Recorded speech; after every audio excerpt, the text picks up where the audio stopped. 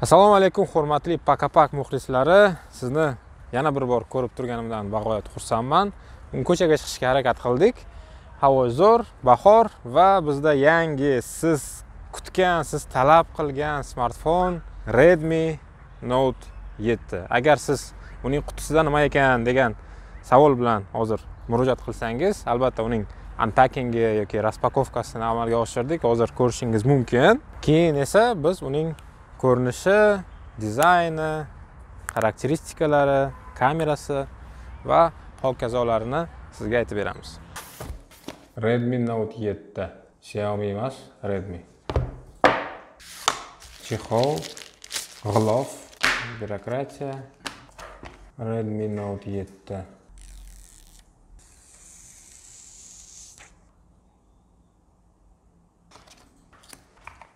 USB Type-C va standart 2 amperli zaryadnik quvvatlagich. Bo'ldi. Hech narsa yo'q. Mana buni ichida skripka bor.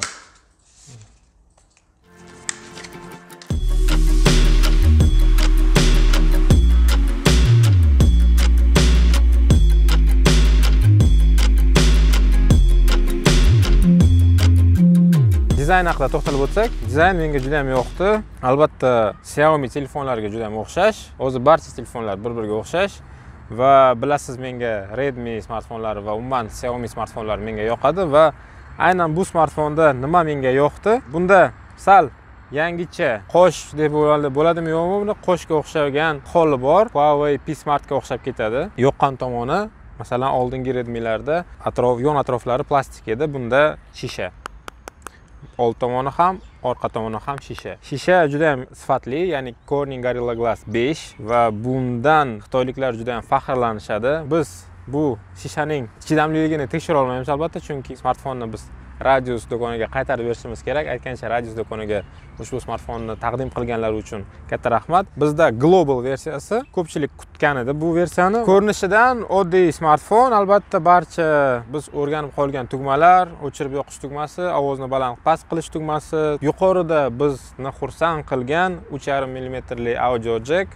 Buning uchun rahmat. Masalan, P Smartda bu audio jack mavjud emas. Pastki qismida USB Type-C, mikrofon, dinamik. Afsuski, bu stereo dinamik emas, balki mono, ya'ni faqatgina bitta tomondan ovoz chiqadi. Yuqoridagi dinamik esa faqatgina telefonda gaplashayotgan paytingiz ishlaydi va uning tepasida qo'shimcha tarzda yana bir mikrofon va infraqizil datchik yoki infraqizil port. Orqa qismida albatta kameralari. Bu kameralarni sezmay iloji yo'q, chunki juda ham bo'rtib chiqqan va menga yoqmagan taraflardan biri shu aynan. Masalan, biror joyga qo'yganingizda tekis turmaydi smartfon. Va albatta biz sevgan yoki shaxsan men sevgan barmoq izi skanerlari. Menimcha bu eng qulay va eng tez skanerlardan biri, chunki ekran ostidagi skanerlar albatta ular chiroyli ko'rinishadi va joy egallamaydi smartfonda, ammo Redmi'dagi skaner juda ham tez ishlaydi va biz uni tekshirib ko'rdik. Tashqi ko'rinishi shu. Ranglarga keladigan bo'lsak, bizda rang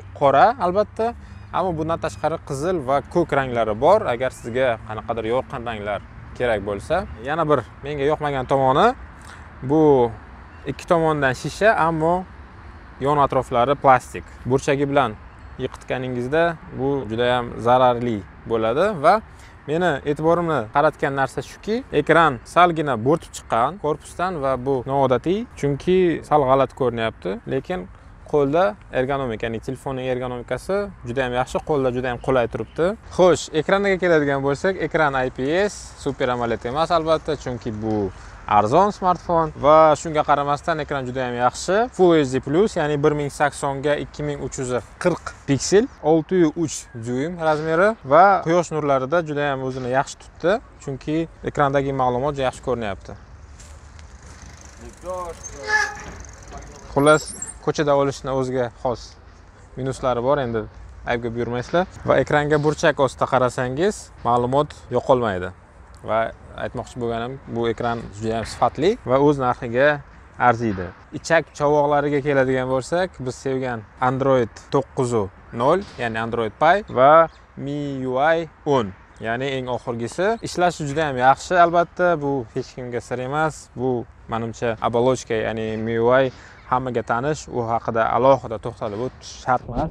Protsessorlarga keladigan bo'lsak, protsessor Snapdragon 660, Pro versiyasida 670 va ishlashi jihatdan menga ma'qul. Albatta 845 ga teng kelmaydi va yoki 855 ga teng kelmaydi, ammo o'z narxi uchun yaxshi protsessor va qolaversa grafik uskoritel, ya'ni grafik tezlashtiruvchisi Adreno 512 o'yinlarda o'zini yaxshi tutdi. Mana masalan PUBG Mobile o'yini eng yuqori sozlamalarda emas albatta, ammo o'rtacha sozlamalarda yaxshi ishladi. Va bundan tashqari albatta World of Tanks, Need for Speed va hokazo o'yinlarni o'ynashingiz mumkin. Buning uchun ekran ham mos va uning batareykasi ham mos. Bunda 4000 mAh batareyka o'rnatilgan va sizga bir kunga bemalol yetadi. Xo'sh, endi uning kameralariga keladigan bo'lsak, oddiy kamera emas, 48 megapikselli kamera o'rnatilgan.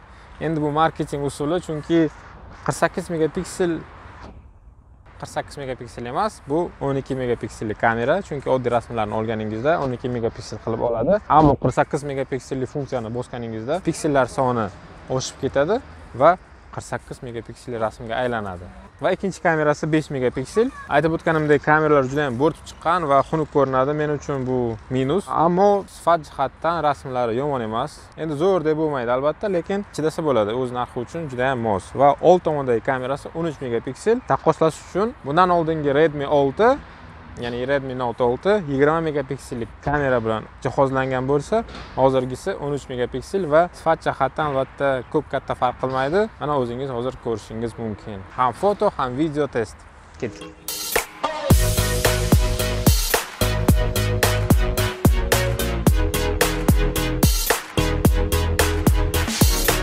Xo'p, mana orqa kamerasi va o'z stabilizatsiyasini test qilamiz. 1080p va 60 fps video olinyapti. Va hozir yuguramiz endi. Endi old tomondagi kamerasi o'zining mikrofoniga yozib olyapman. Sifatini ko'rishingiz mumkin. Mana maqsud. Va menimcha mana bu osmon oppoqligidan sifatli kamera emas degan xulosaga kelishimiz mumkin. Mana menga shu osmon yoqmayapti oppoqligi. Va endi uning stabilizatsiya testini ko'ramiz. Hozir yuryapman va yuguramiz.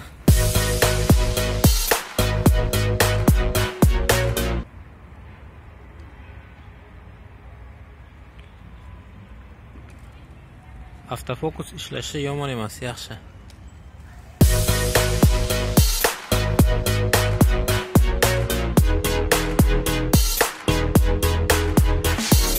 Xotirasiga keladigan bo'lsak, smartfon 3, 4 yoki 6 GB operativ xotira hamda 32 yoki 64 GB doimiy xotira bilan jihozlangan. Bizdagi smartfon 64 GB li. Ya'ni maksimal. Ana endi navbat speed testga. Uni Pocophone bilan solishtiramiz. Pocophone'da Snapdragon 845 va bizning Redmi'da Snapdragon 664 GB xotira va Pocophone'da 6 GB xotira. Bu smartfon 2.030.000 ming atrofida va bunisi esa 2.650.000 ming atrofida. Oradagi farq 600.000 so'm.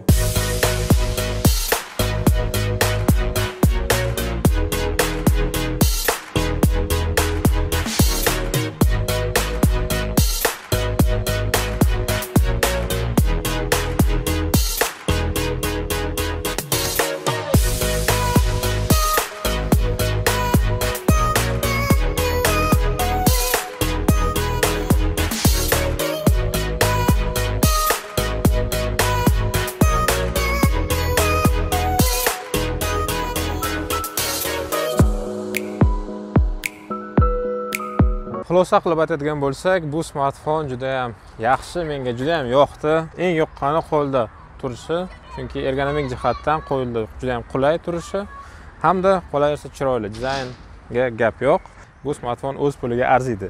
Narxiga keladigan bo'lsak, narxi 2 milliondan ortiq, ya'ni 2.028.000 o'rtacha va men o'ylaymanki, bu narx uchun bu smartfon arziydi va agar sizga NFC modul mavjud emasligi muammo bo'lmasa, albatta O'zbekistonda hech kim uchun bu muammo emas. Xullas tavsiya qilaman, xarid qiling va izohlarda o'z fikrlaringizni qoldiring. Shu bilan bizning videomiz o'z nihoyasiga yetdi. Albatta esimizdan chiqqani yo'q, bizning power bank g'olibi aniqlandi. Mana bu izohni yozgan inson powerbank g'olibiga aylanyapti. Sizni tabriklaymiz. Barcha izoh qoldirganlarga katta rahmat ishtirokingiz uchun, e'tiboringiz uchun, ajratgan vaqtingiz uchun va iltimos g'olibimiz mana bu pochta manziliga o'z telefon raqamlarini yoki telegramlarini yuborsalar, biz aloqaga chiqardik va mana shu powerbankni sizga topshirardik. Shu bilan bizning videomiz o'z nihoyasiga yetdi. Agar sizga yoqqan bo'lsa, like bosing, kanalimizga obuna bo'ling. Izohlarda o'z fikrlaringizni qoldiring va YouTube'dagi kanalimizda mana qo'ng'iroqcha belgisi bor, shuni bosishni unutmang. Va qolaversa Telegram kanalimizga ham ulansangiz, biz xursand bo'lardik. Ko'rishguncha, pakapak.